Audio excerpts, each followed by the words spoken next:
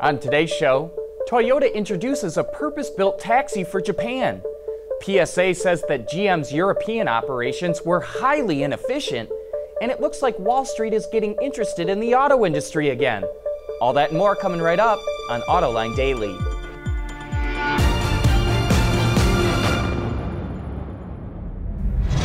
This is Autoline Daily, the show for enthusiasts of the automotive industry. Well, have you been watching the stock prices for GM, Ford, and FCA? Looks like the stock market is starting to get interested in the automotive sector again. Over the last 3 months, Ford's stock price is up 7%.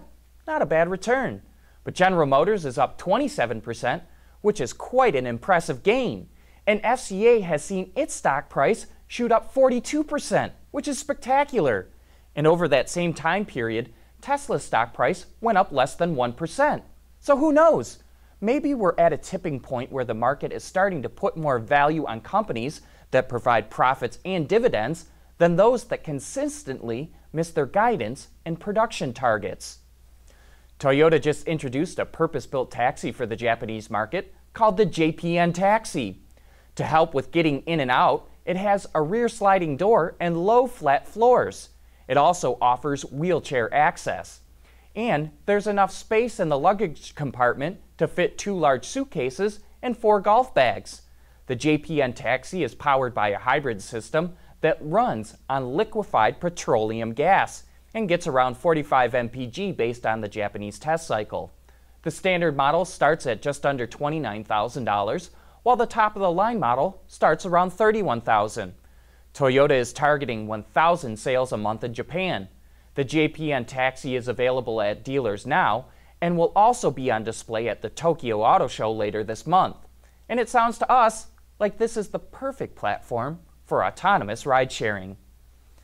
The car market in the U.S. is getting flooded by 3.5 million vehicles coming off lease this year, and in a couple of years, that could grow to 5 million vehicles. And now a startup called Fair has created an app for leasing used cars. Fair was started by Scott Painter, who started TrueCar until he was pushed out of the company.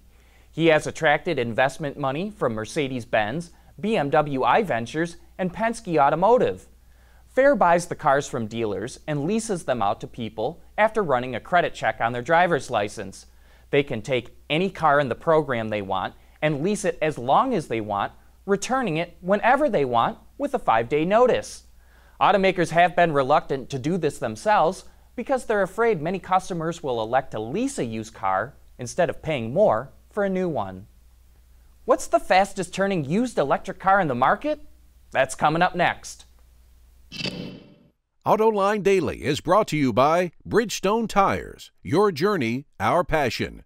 Dow Automotive Systems, advanced materials that deliver better results.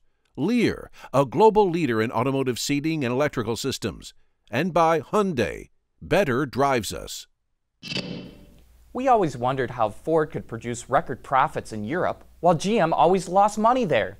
Back in March, we pointed out that Ford's production in the region was 32% more efficient than GM's. Now that PSA has bought Opel from GM, we're learning just how bad things were. PSA's CEO Carlos Tavares says that Opel's production costs were at least 50% higher than those at French factories. He blames inefficient processes.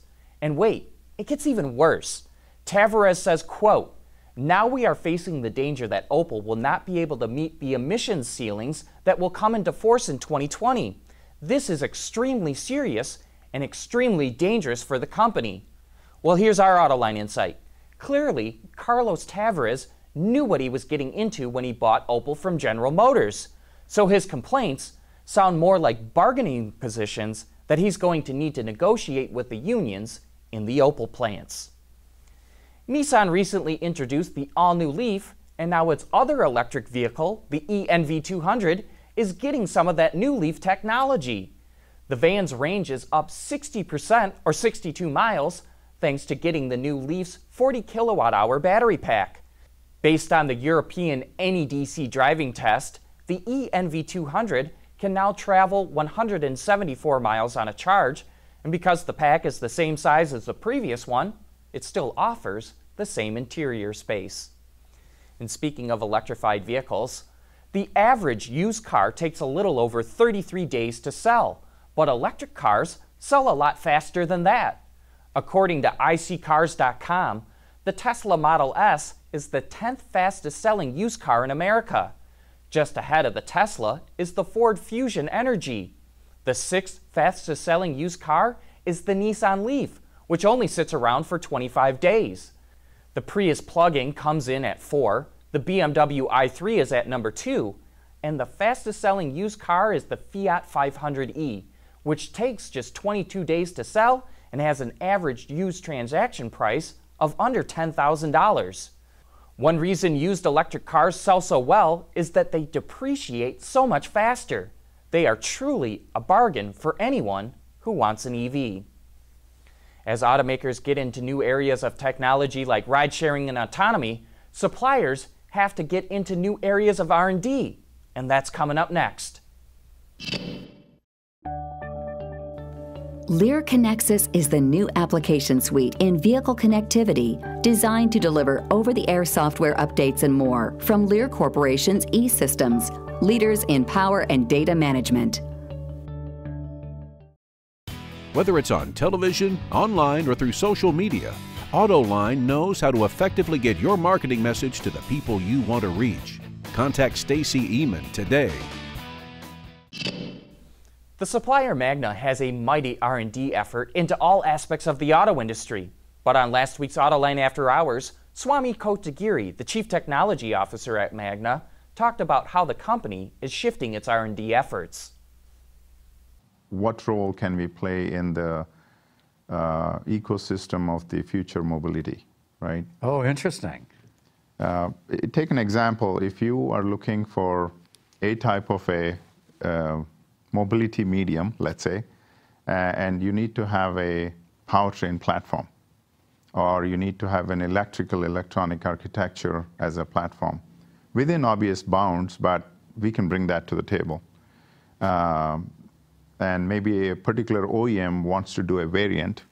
We are addressing that from a platform strategy perspective rather than just components and subsystems, which is our business, and we'll continue to do that. But that's a role that we continue to investigate. To learn more about Magna, you can watch that entire discussion right now on our website, Autoline.tv, or on our YouTube channel. That's it for today. Thank you for watching, and please join us again tomorrow.